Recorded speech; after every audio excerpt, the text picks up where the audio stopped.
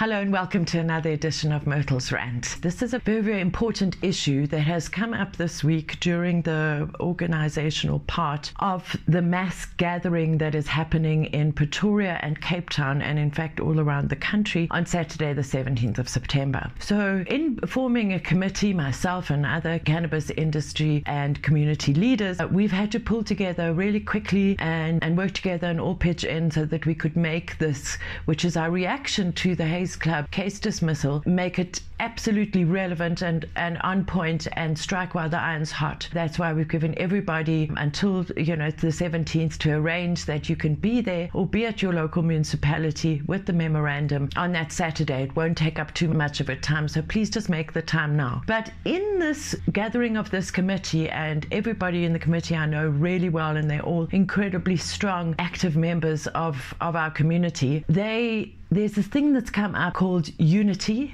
and there's this thing that's come up called diversity. So you'll see here I've done my little school teacher props, and so here we have unity and there we have diversity. And basically the cannabis community is united in its diversity. If you look back on any of the footage or the old photographs of any of the past marches or big cannabis gatherings like the D-Day that we had 7 years in a row, and you looked out on that crowd, and Jules and I were very privileged to stand on the stage and in all of those events, and we could see the diversity in front of us. We could see young and old and every race and every size and every gender and everything that goes to make our Rainbow Nation. And there's also the word out there that the Rainbow Nation is a little bit of a myth.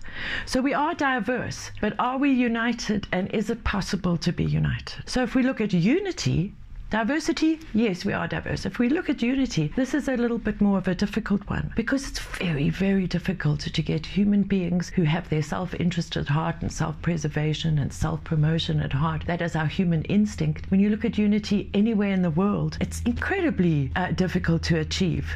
As you know, Fields of Green for All has got ECOSOC status at the United Nations, and there's something there called the Vienna Consensus, where all 156 member states need to agree on something. There needs to be a consensus, and it's incredibly difficult to achieve. They can't just change those conventions. They've been in place since 1961, and they took decades to put into place, so they're going to take decades to undo. So standing together in all of our diversity is incredibly, incredibly difficult, because we also have this thing that's called gender disparities in South Africa. We've got gender inequality, we've got income inequality, we've got living standards inequality, and I know that Fields of Green for All has often been accused, and rightly so, of not being a diverse organization. We have tried to promote unity, but as far as a diverse organization and diverse representation on our team has not been possible in 12 years. Yes, we have lots of people close to us that are very, very diverse, but as far as our core team is concerned, we're all basically white, or close to white, if you want to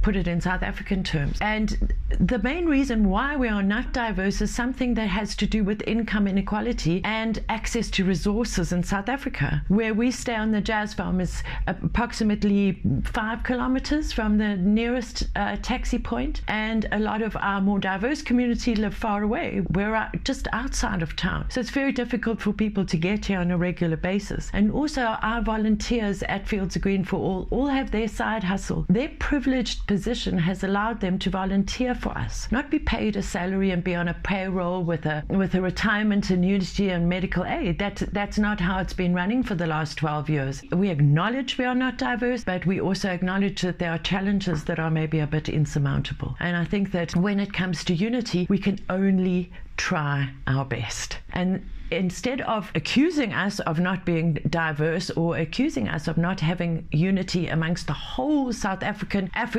and worldwide cannabis community, let's rather look for solutions. So this is my third prop, ladies and gentlemen, and the solutions, I love the banner that says we are united in our diversity, but we need solutions to the problems that we face. And those solutions I'll be discussing over the next few weeks in Myrtles Rant. Obviously, top of the list is solutions, enough money to fund all of this strategic litigation and all of these negotiations with our government, and keeping our finger on the pulse throughout Africa and throughout the world. All of that takes money. There will be discussions in the next few weeks around funding, around how do we create umbrellas for policy considerations, and whatever comes up in my head, because this is what has come up in my head in the last week since Myrtles Rant, and I've really enjoyed getting this off my chest. And I love you all very much, and thanks for watching.